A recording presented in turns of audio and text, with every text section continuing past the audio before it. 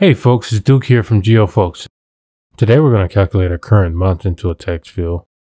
We're going to calculate the current date and time into a text field. Then we're going to also enter in the time zone, all using the calculate fields function within an ArcGIS attribute table. So first we'll work on the current month. We'll create a new field by going to add field. We'll give the field a name. We'll give the field an alias. And we'll set the type to text. After that, we'll exit out and we'll save our changes.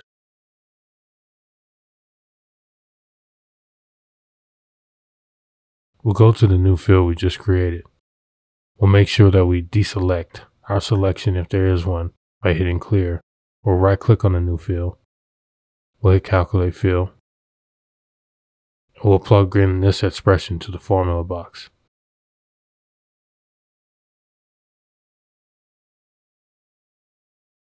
Once we have this expression in, we can hit OK.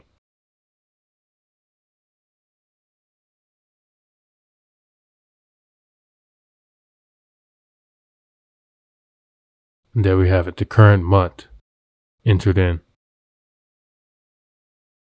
So now we have a current month entered in. So what if we want to enter in the current date and time? There's an expression for this as well. What we'll do is we'll add a new field. We'll give it a name. We'll give it an alias.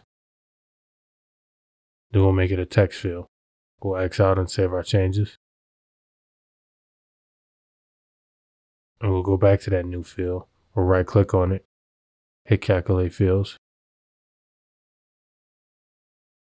Then we'll enter this expression in. Once we have this expression in, we can click OK. And there we have it, a string consisting of the current date and time.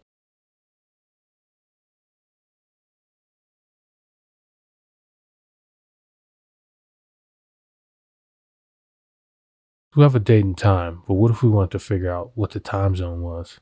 So there's an expression for this as well.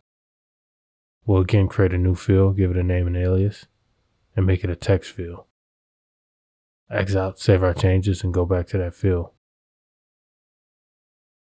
Once we're at that field, we'll right click it and click calculate fields. In the expression box, we'll enter in this expression. Once you have this expression in, you can click OK.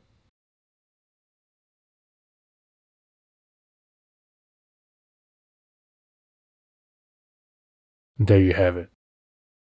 One thing to note is this is the time zone that you are currently in, not specifically the time zone that the feature class is in.